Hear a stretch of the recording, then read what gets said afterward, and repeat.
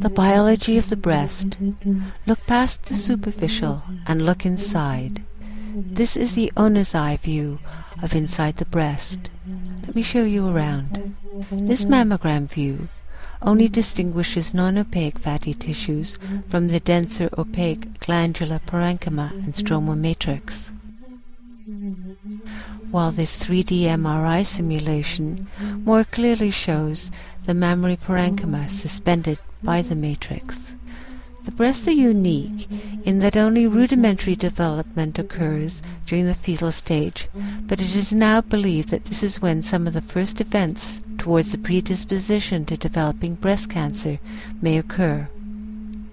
The female breast remains in the undeveloped state until after the first decade of life, when a girl's estrogen and progesterone levels start to rise, and puberty starts. Rapid hormone-responsive growth of the breast occurs during puberty, which also seems to be a major window for events that eventually increase susceptibility to cancer. A late puberty significantly reduces the subsequent development of cancer, as does early menopause, both reducing the length of time the tissues are exposed to growth-stimulating cycles of estrogen and progesterone. Breast density on mammograms parallels the lifetime increase and decrease of breast tissue, and a tendency to increased breast density has been linked to breast cancer. Now let us have a look at a graphical representation of the number of these menstrual cycles of hormones, estrogen and progesterone per lifetime. I call this a picket fence graph with the taller posts marking the years and 13 posts or cycles per year. This example of a never-pregnant menopausal woman starts at age 12 to 13 with the first few irregular cycles. Then, from ages 13 to 50, we have 13 regular cycles a year, and after 50, several more irregular cycles, which would make for a total of around 500 estrogen-progesterone-driven cycles in a lifetime.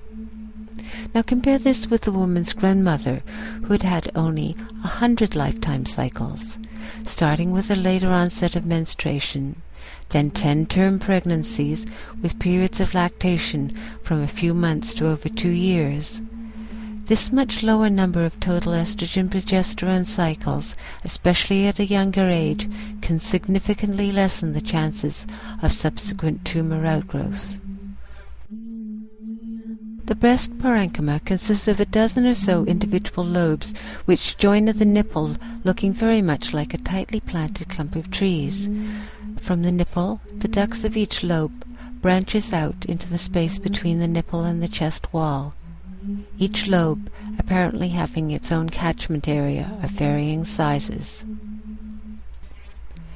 In this ductogram example of one very large lobe, we magnify an almond-sized section of the breast tissue.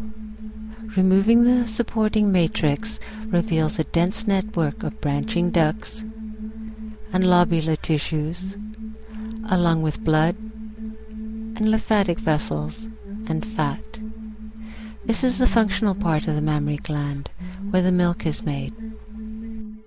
Magnifying this apple seed-sized field, we see that the branched ducts are covered with terminal ducts, organized into blossom-like clusters of what are called TDLUs, terminal ductal lobular units.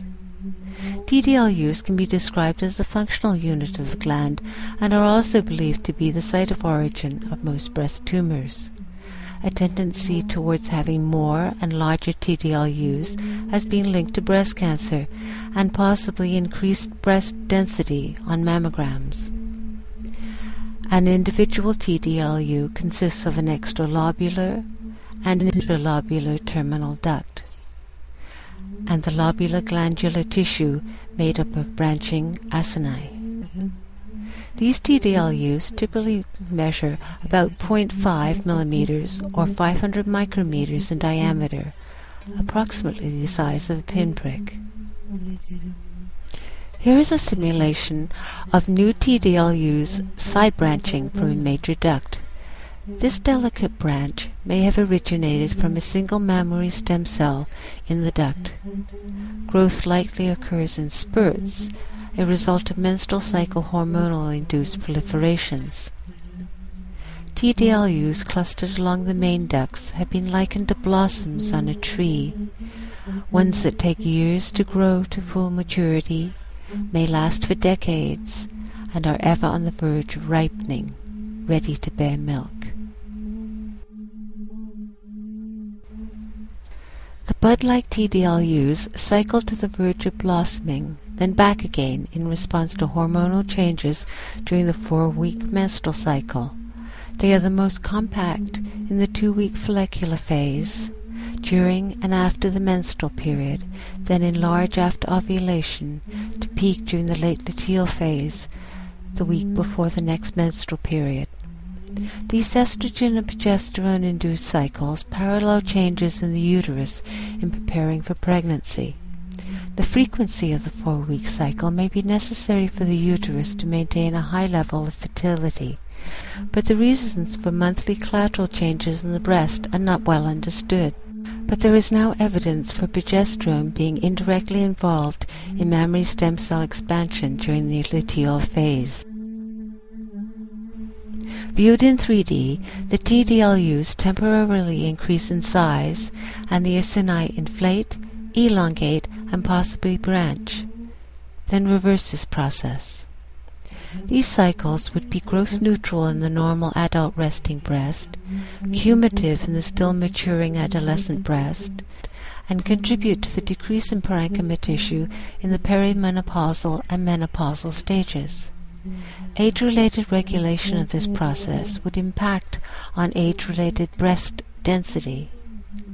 Except for interruptions during pregnancy and lactation, these cycling changes would be ongoing throughout a woman's fertile years. A never-pregnant menopausal woman would have had as many as 500 hormonal-induced cycles.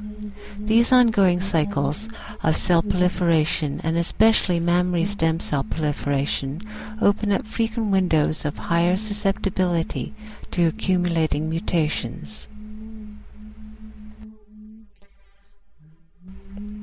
Maturation of the TDLUs during pregnancy also involves an expansion of mammary stem cells, an increasing number of branched acini, as well as increased length and volume of the acini.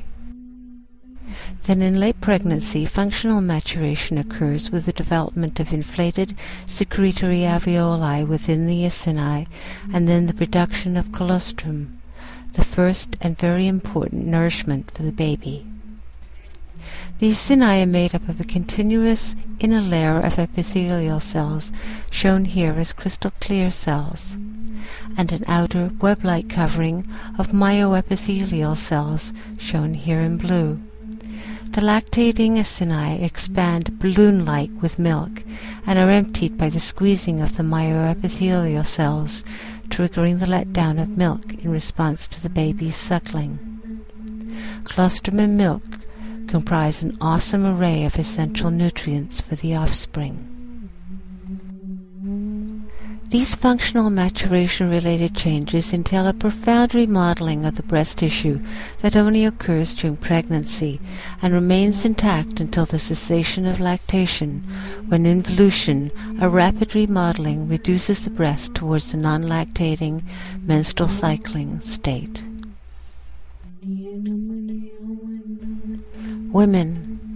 Most of us are blissfully unaware of what occurs inside our breasts when for 40 years our hormones take us on a monthly roller coaster ride to the verge of pregnancy.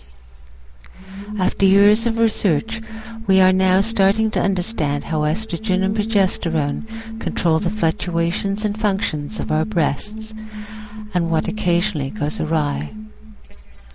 This is the price we pay for our bodies being able to produce and nutritionally nurture our species. We need to appreciate this basic truth and look inside and look after ourselves.